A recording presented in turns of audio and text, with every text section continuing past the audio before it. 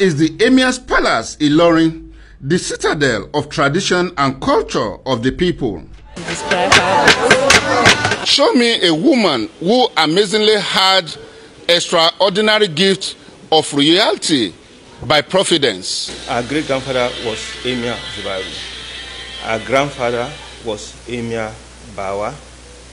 Our father was Emir Abdul Qadir. Our husband was Emir Sulugambari. Our brother was Emir Abdul Qadir.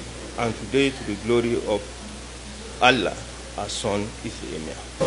She's a big star that is immensely qualified to be in the Guinness World of Records. The mother of this person, Emir. I look at her as my own mother.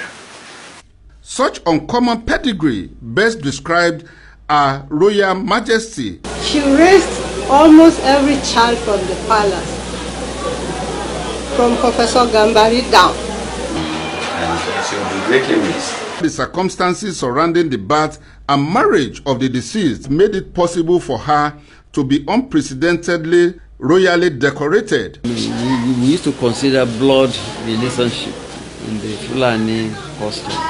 A flashback to her days in the vanguard of promoting customs and culture of the people will remain part of her legacies.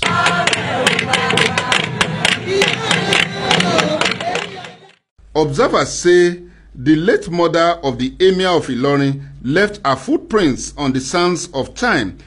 She gives little kids 10 naira. So any little kid in Ilorin close to the palace, they come, as many as they are, they get 10 naira.